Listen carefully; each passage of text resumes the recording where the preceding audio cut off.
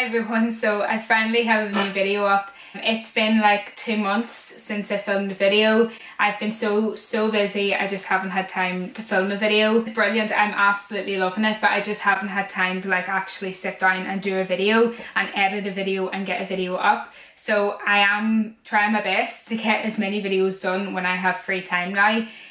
Because I really want to get back into YouTube like properly, so hopefully it won't be another 2 months before I put up like another video, but yes, it's been 2 months. Gonna try my best not to let it get to 2 months again. If you're not following me on Facebook or Instagram or Snapchat or anything like that, you'll not know that I cut my hair. I cut almost 9 inches of my hair off for the Little Princess Trust. So that's why my hair is like super short now. Make sure you're following me on Instagram, Facebook, Snapchat, all that. They're all going to be on the screen right now because I post on there a lot more than I post on YouTube, and if I'm not posting on YouTube, I'm most likely posting on one of those, so make sure you're following me on all of those. So in today's video I thought I would do a review. I haven't done a review in a really long time, and I always get really good feedback from my reviews. And I think this product is really good for kind of like back to school and everything like that, because it's quite natural and light and very easy to work with. And the product that I'm talking about is the Benefit Hello Flawless. They call it a custom powder cover up for face, and this in my opinion is just a full coverage powder foundation. You can use it as a setting powder or you can use it as a foundation, which I have been using, and I absolutely love this. So as I say, I tried this about a month and a half ago when I was in Dublin. I just needed something quick to kind of throw on. I forgot a powder and I thought I would treat myself to a new one, and I chose this because it seemed to be the lightest powder in the shop that I could get. So yeah, this is in the shade I Love Me Ivory. Now there's two ivories. This is like the second ivory. The first one is very pink tone, and then this one is more kind of neutral yellow toned, which is like perfect. This is my perfect match, which I love, because this is my second one and this is my first one. So this is completely out, and I had this bought even before I ran out of this because I knew I loved it that much. So I have never tried any Benefit foundation or concealer products. They've always been way too dark for me. Their concealer, like the Boing concealer and the one that's in a stick that you roll up for under your eyes, they're all way too dark for me. They're not a good shade range at all. So when I was kind of browsing through the shop when I was looking for a face powder, I came across this, and the light shade like immediately kind of attracted me, and I swatched it, and immediately when you swatch it, it doesn't feel like a powder. It feels like a cream. It feels very creamy. It does not feel like a powder at all. As probably all of you know by now, I absolutely adore Bare Minerals. I love their foundations, but their foundations are quite powdery and dry, and when you feel them, when you swatch them, they don't feel creamy, they do feel like a powder. But this doesn't. This genuinely feels like a creamy product.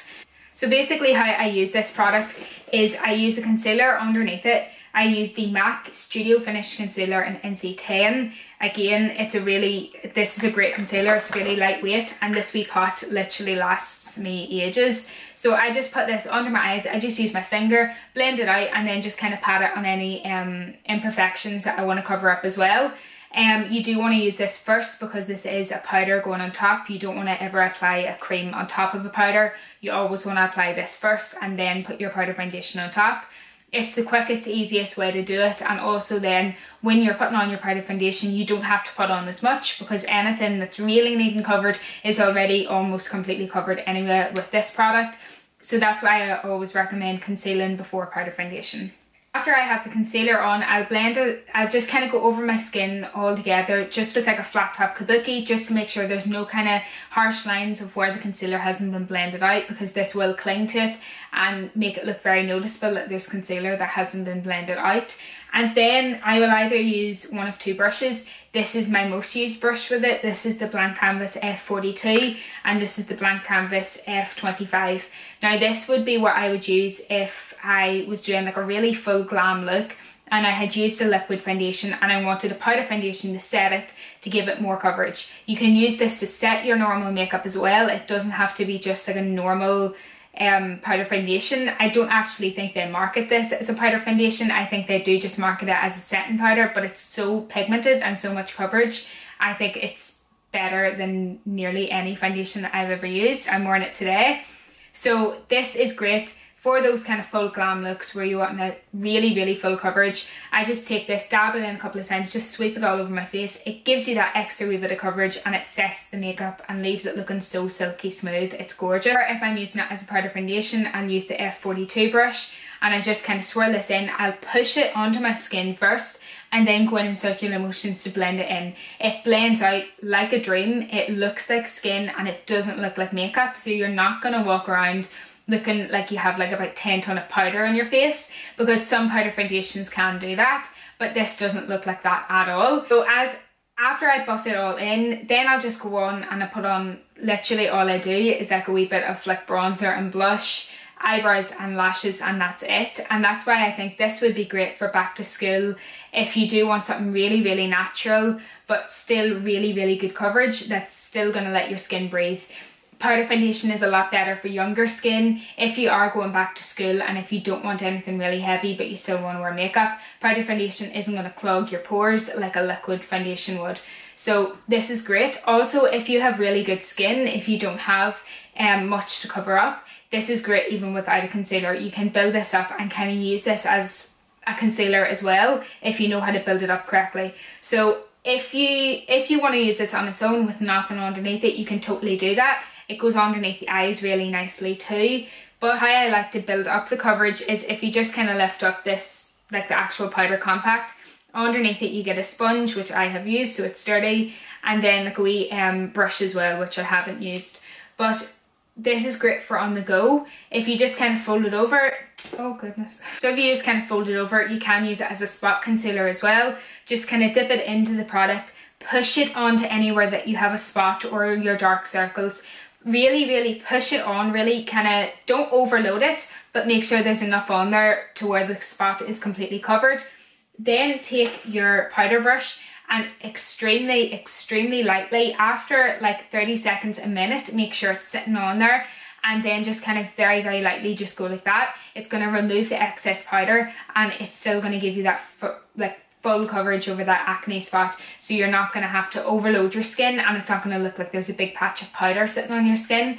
It's almost like the same concept of baking, like when you do like when you bake underneath your contour or you bake underneath your eyes, it's going to create that kind of line of sharpness and it's going to clean that up.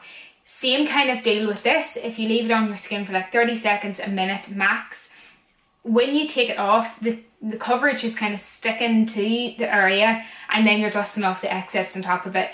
I have done this for years with powder foundation. I thought everyone kind of knew how to do that, but not many people do. So there's a little tip for you if you need to cover up acne really quickly and on the go. That there is just a couple of ways I like to use it. I really don't have anything bad to say about this. I absolutely love it. I truly don't have anything bad to say. I even wore this to my cousin's wedding in the middle of July and I touched up with this throughout the day. I wore a liquid foundation underneath. I wore the Makeup Forever Ultra HD and then I put this on top, and my makeup did not budge all day. I did start to get a wee bit oily kind of towards the end of the night, but a quick sweep of this and you know I was done and it was completely matte again. And it has no flashback. The photo that I'm going to put up right now, if I can find it, was taken with flash and you can see that there's no flashback on my face. Really hope you like this video. Hopefully it'll not be another 2 months until I have another video up. Hopefully, I really want to get back to at least 1 video a week. I was doing 2 videos a week, but I just don't think that's even an idea anymore. I'm so busy at the minute, I just don't think 2 videos is very realistic at all. But I'm going to try to push for the 1 video a week, probably just on whatever day I have time to put it up. So I really hope you like this. Don't forget to follow me on all of my social medias and I will see you in my next video.